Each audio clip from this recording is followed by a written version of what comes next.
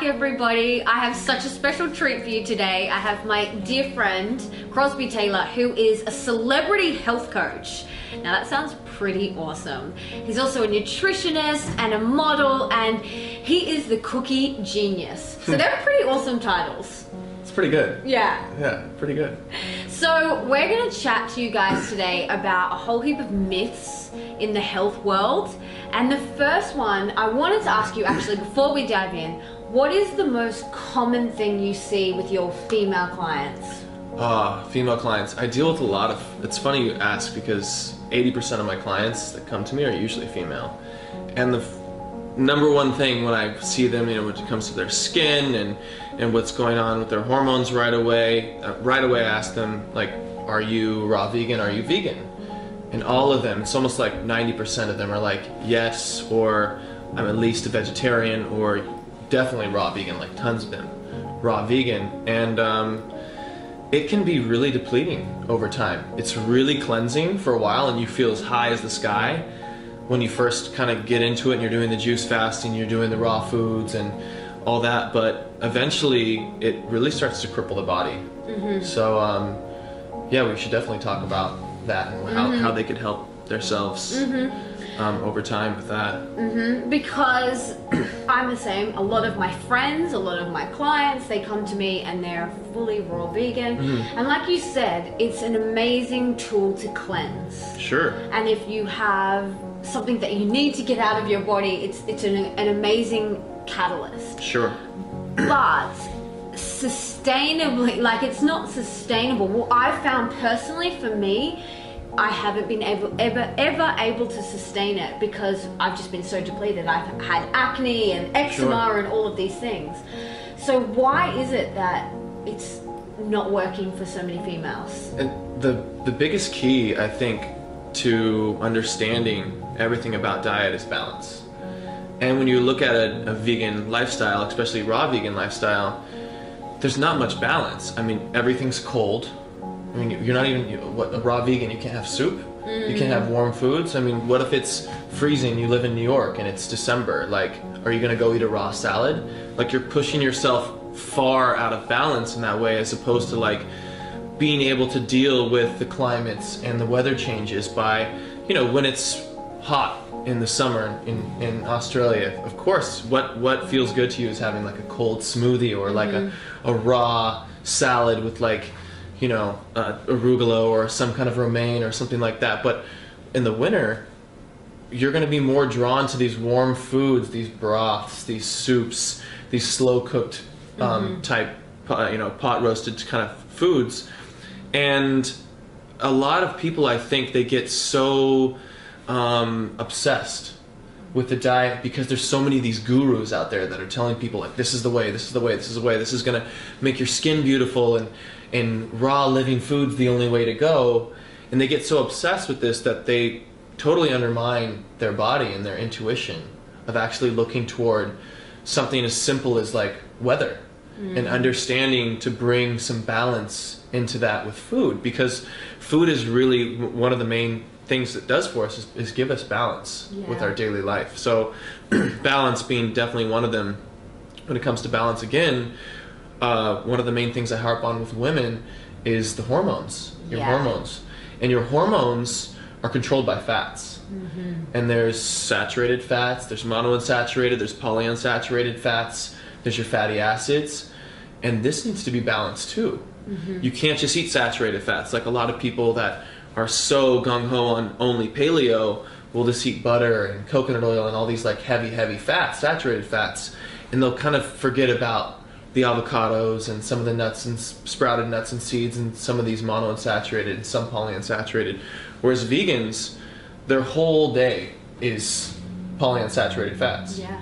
Some monounsaturated, of course there's olive oil included in that, but most of it's coming from, you know, some of these fatty acids, chia, some of these omega-3s that they're getting, flax and stuff like that, but most of it's a lot of these polyunsaturated fats. Nuts and seeds will take up the bulk of a lot of these diets because they need substance. They need sustenance of the food, or else they're eating these raw salads and never getting full, especially if they're having a lifestyle that, you know, it's not sedentary and they're moving and they're working out and stuff like this, your body's constantly breaking down. You need to rebuild it with some more like anabolic foods as opposed to a lot of these catabolic foods, catabolic fats. And it just pushes you further and further out of balance. And the one thing that will take a big hit is the hormones, because you're just pushing yourself more and more and more and more catabolic, and your body's never really recovering. Not only that, but like you're not really getting that many blood building foods, which is major for women. And so once you start down this path, a lot of them will come to me later and be like, I don't get my period. That was me. I'm tired all the time. I'm freezing all the time. My hands and feet are freezing all the time. My libido's shot. Yeah. And they're like 20 to 25 years old. And it's like, you have so much compassion for this person at the time, because they're just not really understanding and listening to themselves, and they're listening to other people tell them what to do.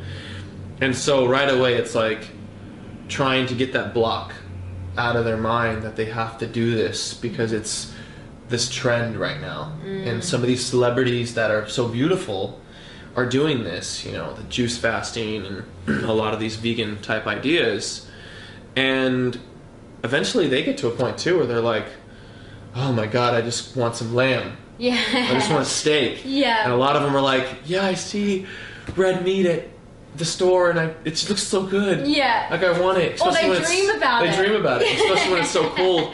But they're like, it's so toxic, I can't eat it. And I'm like, no, like these are toxic meats. These aren't. These are the toxic ways of cooking the meats. These aren't. Exactly. And so it breaks it down, and then they start to go, oh, wait, so I can do this, I can do that. And they start to come out of this hole of like their mind, you know, their blockage of this, and it really starts to help them. But it takes time. The longer you are set in your ways of pushing yourself out of balance with any kind of diet, the longer it's going to take to get back. So you really have to be on top of it afterwards. Oh yeah.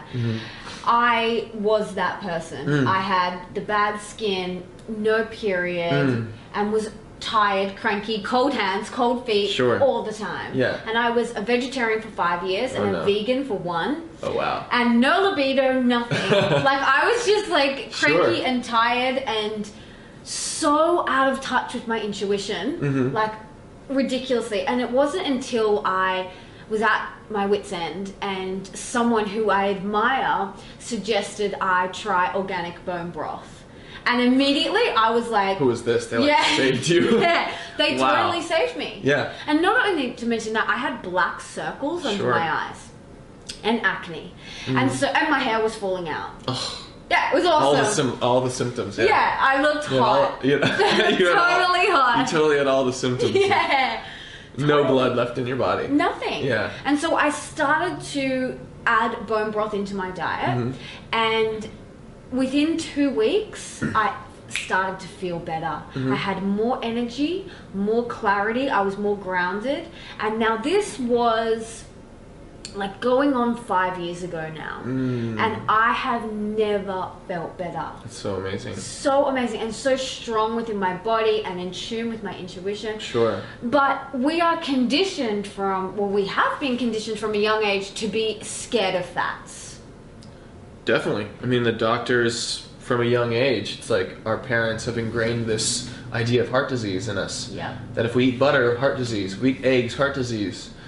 And it's like, eat egg whites, you know, eat margarine. And you're like, this is a food that's not full, and this is something that's not even a food. Yeah. It's like a man-made thing. And we're going through our early adolescence eating a lot of foods that aren't really even food because we're protecting ourselves from something that naturally, in its natural state, without it being pasteurized and homogenized and put through these unnatural kind of situations. You know, the Amish country, I mean, I still get all my dairy from Pennsylvania, Amish. It literally gets shipped to me in Los Angeles, and it's amazing. Like the kefir, you open up a thing of kefir and it like pops. You like have to watch out. It's so effervescent. And it's just healing food. And of course, you know, if you have lactose issues, even raw milk can cause some sensitivities. Yeah. So you really have to look at, like, are you casein sensitive? Are you lactose sensitive? But when it comes to like some of these fats like butter or ghee, I like to turn a lot of my clients onto ghee. Right away they feel the benefits, and ghee is clarified butter, so lactose, casein, and salt are out the window. You're not going to get any of those when it comes to ghee. All the impurities are gone from the butter. So what you're getting is just these like deep-rooted CLAs, some MCTs, the butyric acid from the ghee that's going to really kind of like start to heal the body from the inside out, as well as get the metabolism going, as well as get your body into more of what I like to teach my clients is turn yourself into a fat burner, not a sugar burner. Yeah. And once you can achieve this state of, ketosis or ketosis some time of the week, your body will respond so much differently to energy and to brain energy. Because I learned this from Dave Asprey. He's just come out with a book too. It's his Bulletproof book's coming out. Somebody that I work for on the side and get a lot of mentoring from. I was listening to a conference, and one thing that stuck in my head is he explained that it takes 26 steps in the body with the nervous system and everything going on to use a sugar in the brain. Wow. And it takes 3 steps to use a ketone, which is from fat. Oh, wow. So it's amazing how people go right away after eating more like heavy fat diet. They're like, oh my God, I'm like turned on. My brain's like this, like that. I'm so much more focused. I don't use as much as I just but one of the things that he did in his conference, which was really cool, was he told us before it started that he wasn't going to use any pause words. And his speech was like an hour and a half. And the whole time he didn't say like and wow. He just kept, because the triggers Focus. were working, and so it's almost as if you're ready to spit something out, the next word out. And this guy like lives off of fats. Wow. And he's lost 100 pounds of fat sitting at a desk job. So, there's a story to that of him biohacking himself, which everybody is going to have a different story, and their biological foundations are different. And I don't want to tell people to go to the store and buy a bunch of butter and buy a bunch of eggs and just start crushing all that food, because we're all different, and we all have organs that operate differently, and the liver and gallbladder are so important for these fats to be digested properly. But it really goes to show that fat is our friend. We shouldn't discount, fat and have these low-fat diets, because frankly, like, all of our manifestations come from our brain too. So we're going to shut off all that and just be a dumbed-down person to society, like, they want us to be. Exactly. So our brain's like 75% saturated fats, and it makes sense that we need it. We need it. So it's brain food. Exactly. It's fuel. What would you say to somebody who has this conditioning that fat is bad? Like, how can they start to reprogram and not be fearful of it? That's a really good question. I mean, for somebody that is going through their daily life of food, and they're waking up to like a green smoothie with no fats, and they're having this like raw salad, and they're having this another raw salad, and that's giving them the urge to eventually have a dessert because they're so hungry, and that's the next thing on the menu at some of these raw food restaurants, right? It's getting them to understand the psychology of themselves, and be like, how are your emotions? Checking in. How do you stress a lot? Do you have flip out like PMS times? Right? And really get them to understand, like, are they happy with this? Is this something that they can live with? Are they okay with having these like crazy mood swings and their face breaking out every once in a while and not having libido, and going through their life kind of not having a voice that they would want to have? And that power comes from those hormones, and so a lot of people don't understand too that saturated fat is only 75% of the brain, but it's the main propeller of our hormones. Saturated fat converts to good cholesterol when you're eating the right good saturated fats, which will increase the right hormones and help with your hormones that need to stay low, right? So in terms of men and women, they're different. But you know, for men, I know when I'm eating a lot of ghee and like egg yolks, but I'm eating it at the right time of day and I'm keeping myself anabolic when I need to, my testosterone's through the roof and I feel empowered. Yeah. I feel like my purpose is there and like I'm go-getting. Yeah. You know, and you just feel so much more confident and so much more strong in you and your ability. Yeah. It's the same thing that women can do. And they're going to feel more empowered by these types of diets and then also keep a balance of the two. I'm not saying that raw vegans should just cut raw veganism completely. Like, I have a couple vegetarian meals during the week as well. 2, 3, 4 meals of the week. Usually I'll have no meat and just have a vegetarian meal, or just some like good slow burning carbohydrates to give my you know, cells a cleanse from high protein and some of these fats. But then I get right back on the bandwagon because my body just craves them. It soaks up these fats. And when I'm talking about fats, I like to talk about the like ebb and flow of the sun and the moon type fats that to me will open and close your cells. And it's getting like, I don't want to get too scientific with it, but we have fatty acids that open our cells, and when we eat these fatty acids, it gives us this like cellular energy. And then we have sterile fats that close our cells, and that gives us this grounding, recovery, rest, nighttime, sleep deep, boost your growth hormone. The next day, it's like you wake up and you're like ready for the world, and you go back to some of these catabolic fats again, and you get the energy. So it's like having, you know, for instance, an avocado, olive oil, nuts and seeds. These are all catabolic fats. So having like a little chia seed, you know, pudding in the morning, you got some catabolic fats. Or having like cooked eggs, for instance, is actually catabolic with the yolks, with like some olive oil. You're in balance with your like sun and ready for some energy. And then at night, like the ghees, the egg yolks runny, or like raw, or some of these things are getting ready and closing.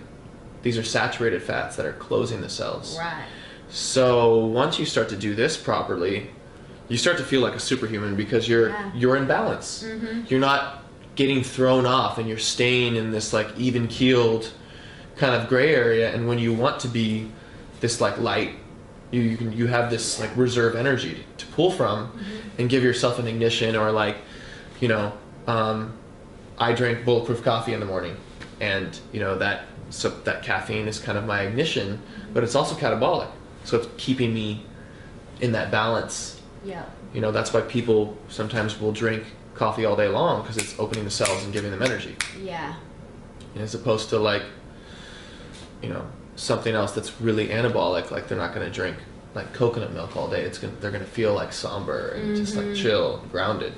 So it makes a lot of sense. And when I learned all this through some teachings with bioterrain assessment, I was like, wow, like now I know how to make a very educated guess for myself on a daily basis of what I should put in my body, as opposed to like just guessing. Yeah, or following what everyone else is doing. Following, craving. Yeah. You know, because sometimes we crave something.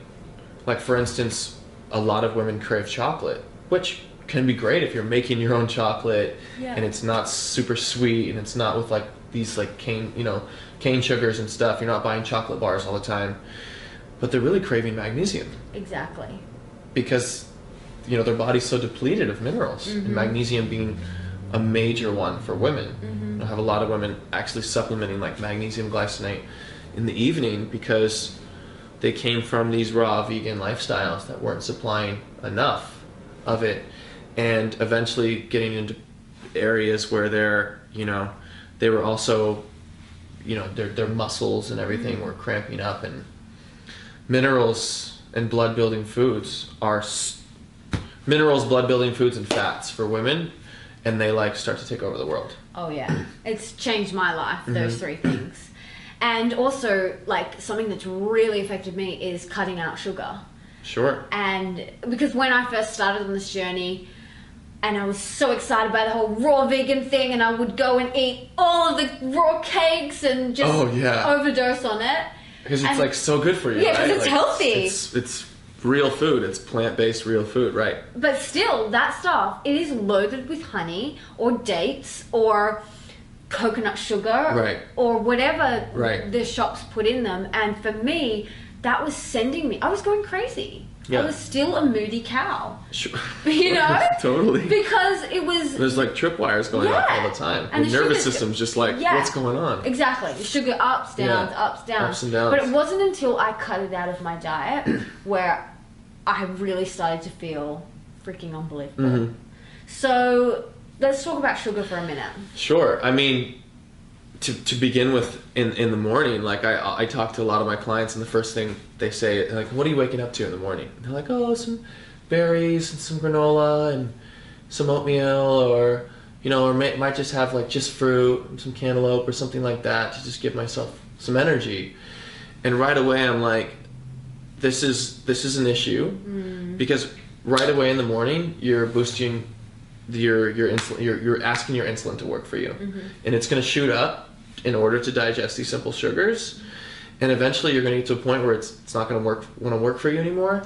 On top of that, when your insulin rises right away in the morning, it basically cuts and blunts your fat burning for like a long time. Right. Usually most of the day for some people that have like super fast metabolisms, at least half the day. But that insulin rises, and fat, like the insulin goes up to meet those simple sugars, and your fat burning zone's down here. So like once I started, because I used to do this too. I'm like, I have a college football background. All I thought about was starches.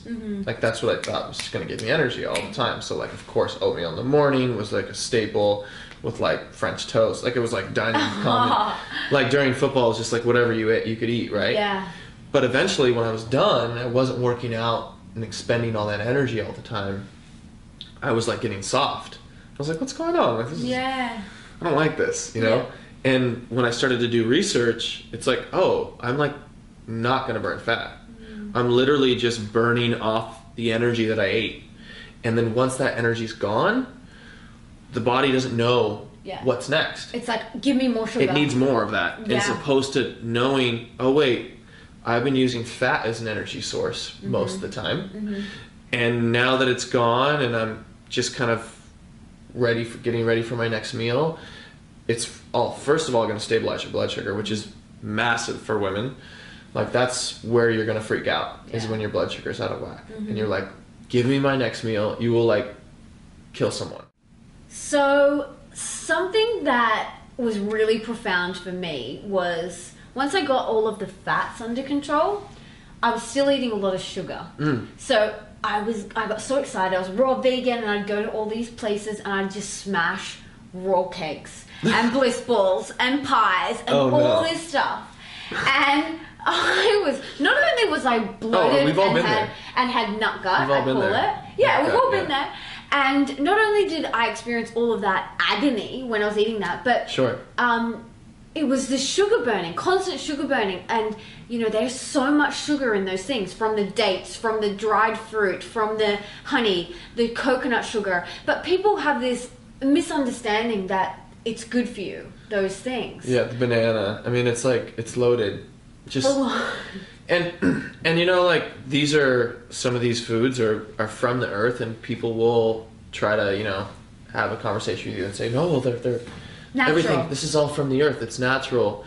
Well, yeah, it is, but there's something to the glycemic index and something to the glycemic load that it affects your blood sugar, your insulin, and it could really push you far out of balance. Yeah. It can cause a lot of issues within your gut, especially with what you're saying, like, you know, every once in a while, sure, I'll treat myself to something like that, but I know before I even go into it that there's a chance I might be like bubble guts and all of that. Like, just because what's really happening in there is like you have a heavy amount of nuts and seeds, and you before that had like a massive raw salad with tons of cellulose, and now you got the nuts and seeds, and now you got the sugar that's going to help ferment it all.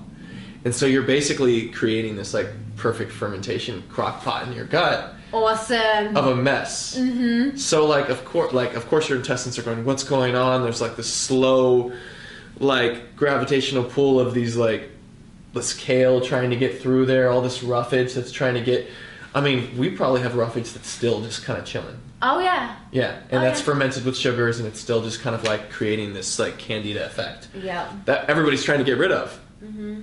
And the cleansing of this candida, and everybody's thinking that they can cleanse it with these types of diets, when really like I did the best cleansing it when I like cut a lot of my raw vegetables in general, and I was cooking everything, but cooking it still like vibrantly, like slow cooking it, using like a low temperature water, like good oils, good fats that can be cooked properly with it. But it got to a point where like I couldn't do any of it, and I realized that like the combination was like the biggest issue. And so I cut out this combination, and I really cut out sugar for a while, like you were saying you did, and it was a massive help. Like every once in a while I still have these like a couple times a week I actually do supplement with a little bit of raw honey, because it can be very cleansing to the liver, and it has some really amazing health benefits, anti-inflammatory and all that, and it helps to refuel glycogen that I'm not kind of heavily fueling with like a high carbohydrate diet. But in general, I took that whole idea of cutting out a lot of my sugars, and I've replaced them with, you know, sugar alternatives that don't raise my blood sugar and that are diabetic friendly. So anybody out there that's suffering with issues with diabetes and stuff and still relying on some of these foods, has a sweet tooth, like I'm super pro on really good stevia. Yeah, and that's my favorite. And birchwood xylitol. And those are kind of like the two things that I work with now on a regular basis. And I really like the combo together. Sometimes I'll just use stevia, depending. But I've noticed huge changes in my body composition, in my mood, in my sleep. I've noticed that I don't get like antsy, and everything's just more grounded. Yeah.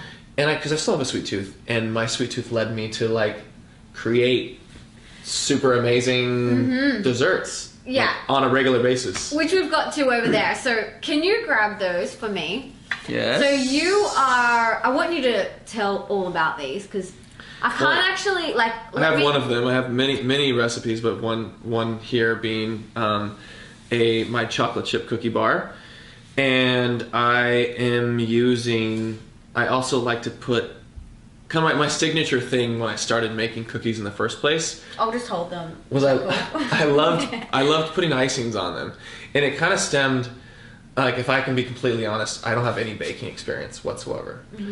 And I was creating like ice creams, like in the Vitamix, like superfood spirulina ice creams, and using just birchwood xylitol and stevia, creating these like amazing like peanut butter tasting ice creams with no peanut butter, no aflatoxins. Just like, then I started getting into the bulletproof products. I was using like his cacao and making these like awesome chocolate things and puddings and gingerbread this and eggnog this and whatever I could come up with. Oh my God. That was like my old like childhood favorite or dream. Like my go-to always was like Reese's peanut butter cup. And I was like, I'm gonna make my own. I'm gonna make my own truffle. I'm gonna make my own ice cream. I'm gonna make my own whatever. Yeah. And then eventually it got to a point where it started to get cold, and that goes back to the weather changing, and ice cream was like, my stomach, amazing for you, great ingredients, but I would get bloated. And I had a girlfriend at the time, and she would be the same. It'd be like, we'd just kind of like sit around and be like, oh, it was so good, like, but my stomach. And she was like, why don't you try to make something warm? Try to bake something. And I was like, well, yeah, I guess I can try to do that. Like, I mean, I'm no Martha Stewart, but maybe like try something. Yeah. So in my head, like, I didn't really even look at recipes. I just kind of like took kind of like a proprietary blend that was in my head that was formed a base of a lot of my ingredients in the Vitamix, and threw it together with some other things that I knew would bake well, and just started kind of in a trial and error basis of making cookies to begin with, and they're super like floury, coconut floury at first, and like kind of crumbly and not so moist. And so I was really also good at making like icings at the time. I would just make an icing and eat it. And so I whipped up this icing, and I was really into colostrum, like raw grass-fed colostrum at the time. So it was like tablespoons of colostrum were going in, like collagen powders were going in, whey proteins were going in, and sweeteners and certain other fats that I would use. And I would just like whip up these icings, and they'd come out so thick, like these, like you just scoop them and it wouldn't even drip off the spoon. And so I would like take it, and after a while we would just like lick the... Oh yeah. It's like, forget about the cookie, it's not that great. Like let's just get to the icing. Yeah. And then it was like this epiphany hit, and boom, these things came out. And I swear to God, and I made a chocolate chip cookie, and they came out, and sorry Mom, but they were better than my mom's cookies. Oh, big call. Big call, but like, we looked at each other in like complete awe, and we're just like in this euphoria of dessert. Wow. Especially since we knew it was guiltless. Yeah. You know, nothing happened to our blood sugar. We still felt the same. We actually got more grounded. Yeah. And you get this like warm, cozy feeling of having this, you know, adolescent treat that brought back so many good memories that you kind of like, a lot of us cut out because we're like, okay, no sugar, so no sweets. Yeah. And I was like, screw that, I'm having my sweets. Yeah. I'm gonna create it. Yeah. And that's what I did, and it's evolved from that recipe to another recipe to finally I have like the blend that I can take and put it into a cookie. I can make a muffin and turn it into a cupcake. I can put it into a batch and make cookie squares like what I have here and just cut them up. You can use the same blend and not make it a cookie and just throw it in the Vitamix and put some coconut milk or some raw milk or whatever you like to use and blend up a smoothie. So I've really kind of like came to senses with this kind of idea, and I'm really stoked about the eventual presentation of it to stores and getting it shipped. And it's amazing. It's like, it's such a manifestation, and I'm so grateful that it came through at that time. Yeah. And I'm also super grateful of having such an inspiration in a muse that could, you know, because I think everything that is amazing comes from love and passion. You're talking my language. Right? So like, when you have an inspiration and you're like in love, like you can really do anything. And this is a creation of love for sure. So you have the chocolate chip cookie bar, and the... I smell ridiculous. This is a probiotic colostrum cream cheese icing. Well, I just want to make it super clear for everyone. This is not a high nut, high date, high cacao, high honey. No. This has nothing like that in it. It is another level. It's another level, and my motto is eat dessert, burn fat. And so... Can you tell them a little bit about some of the ingredients? You don't have to like reveal your big secret. Right. Well, what we've been talking about before, this idea of ketosis and using fats for fuel as opposed to sugars, is you start to push your body into a state of fat burning. You turn into a fat burning machine. So while you're this fat burning machine, why not still be able to have sweets that keep your body in fat burning mode? And that's ideally what we want. Exactly. And so that's what I've created, is a sweet that doesn't affect your insulin. It actually supplies you with the right fats that still keep your body going, oh, here's my fuel source, here's my fuel source, it's fat, it's fat, it's fat. And it starts to kick you into this pattern of believing, this is what I'm using for fuel.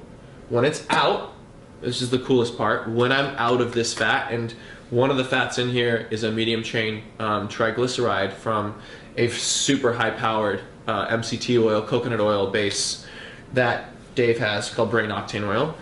And when you're pushing your body into this high state of ketosis, it starts to understand, this is my fuel, this is my fuel, this is my fuel. And then eventually, when that fuel runs out, because MCT will go pretty quick, it's awesome. It will never store. Your body will use it as energy. Once it's out, your body starts to understand that it needs fat for fuel. And where's it going to go? to your fat. Your own stored body fat. And so that's the cool thing about it, is it's not like a fat burning pill. It's not some type of like, you know, like high crazy stimulant that's pushing your body into a thermogenesis that it's not used to. It's really just training you to use your fat for instead fuel, of the sugar. to use this ATP energy from fat and get your mitochondria fueled with the right source energy, not only for your cells to create this output of energy for like daily experiences, but for your brain. So you're always turned on. Yeah. And so when this is like in sync, you really can take on a lot. You can take on the world. Like super stressful things will happen to you and you're like, okay, that sucked, but Yeah. I'm here. Keep going. Yeah, this is where I have to go. As opposed to freaking out. Totally. And that's something that I noticed. I used to be so reactive. Right. And now dramatic things happen and I'm like, oh yeah, cool, well, let's just do this. Yeah. You know, where I used to be like, oh my God, my life is over. Right. It's so dramatic. Right. So, you know. That's the thing. Exactly. One thing I wanted to say to you is, so when we get our body into ketosis, fat burning, if we do have sugar, it will remember that it's a fat burner? Is that what you're saying? Or, Well, that's is where it almost like you've undone all of your hard work? That's where the idea of like this intermittent ketosis is really important, because our bodies, you know, just now we're pushing ourselves into a balance of only ketosis, an imbalance of only ketosis. So there is a place for some of these starches, right? Yeah.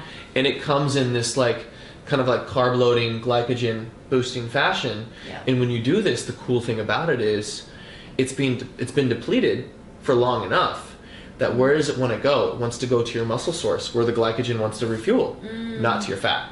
So you'll stay lean. You'll get the energy that you need for your, you know, your body, and you'll stay in this, like, you'll be able to go right back into more of a ketogenic fashion again and keep your brain locked in and everything. And some people that stay in ketosis long enough, when they have some of these like simple sugars and carbs, they're like, whoa. Because sometimes you can push yourself out of balance that way too. So you really have to watch it. Balance, moderation. You know, you can't wake up to like 4 tablespoons of some type of fat if you don't digest fat very well. Some people are oxes and have these like crazy caged like digestive systems, and they could do that. And like a pound of meat, and they're like, what? I feel great. Most people don't. So you really have to look at balance being a key in this. And that's basically, I mean, I have catabolic and anabolic fats in this. It's a great source of protein, fiber, and there's a, you know, there's 0 sugar and there's a small amount of carbohydrates that are actually being really nicely affected by these things like stevia. Because stevia can be really cool used with carbohydrates, because what it does is it helps get your insulin to that point, because it's still super sweet. So a super sweet stevia taste is gonna raise that kind of bar, going, oh, what do we need to digest here? And if there's some carbohydrates in that, they're gonna boom, be awesomely digested. And that's what a lot of people feel from these. The digestion on them is great. I use proteins in them that are easy, that can be cooked.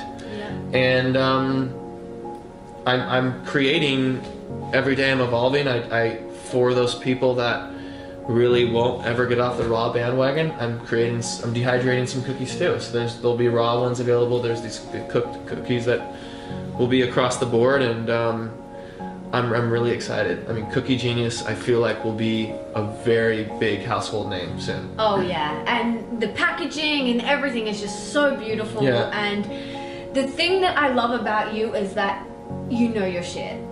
And you're so well educated, and you have poured your heart and soul into this project. And the reason why I'm so drawn to you is because it's so authentic, and there's so much passion, there's so much love, and there's so much knowledge. You know, there's so many people out there that are just going and making raw this and raw that and whatever, and it's like the combination, everything, the food combining, it's not properly food combined. So I am just so excited for you to see what happens next. And I can vouch for everyone here. These are freaking awesome. They are so good. So I think we should have one, right? cheers and Cheers. eat one. Cheers to Cheers. Cheers to cookies. Cheers to dessert. Cheers to dessert. Sugar-free dessert. Yum. Oh god. Oh god. I got more cream than you. Fake cream, whatever it's called. Little jelly. Oh my god. My husband's gonna be really jealous. We should save. Well. Should we save it?